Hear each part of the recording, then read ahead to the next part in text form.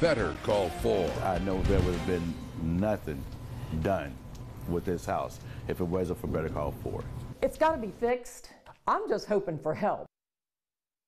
Two customers, same company, similar problems. They both called Better Call 4 for help, and for nearly 1 year, we have worked toward a solution for each of them. A look at their results in tonight's Better Call 4.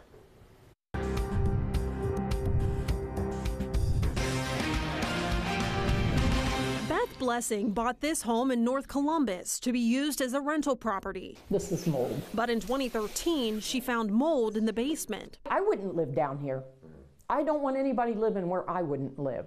To fix it, Blessing hired EverDry waterproofing, paying more than $11,000 for crews to install what EverDry calls an easy breathe machine to combat the mold. Thinking that did the trick, Blessing finished the basement, but says the mold problem persisted. My basement keeps bringing on mold and water. Blessing called the company back to the home several times, for years. They come in and they say, oh, we're fixing the problem, but they tear your walls out. I said, who's going to replace this? Because at what point are you costing me money?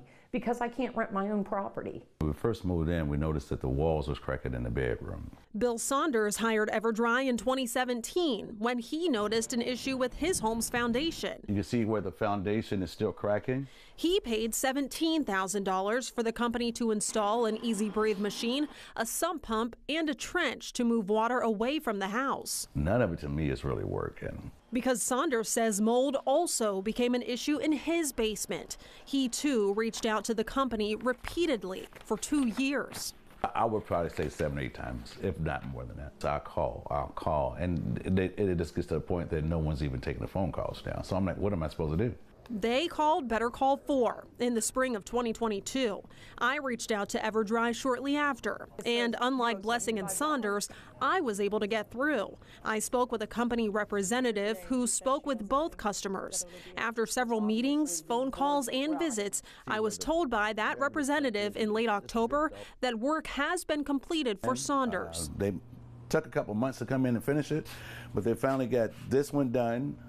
Without you guys, I know there would have been nothing done with this house if it wasn't for Better Call 4.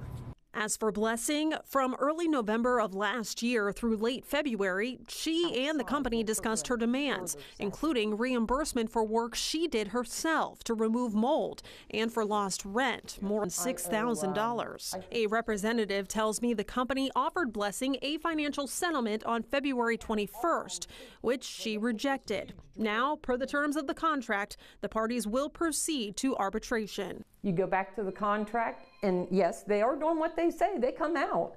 But at what point are they costing me?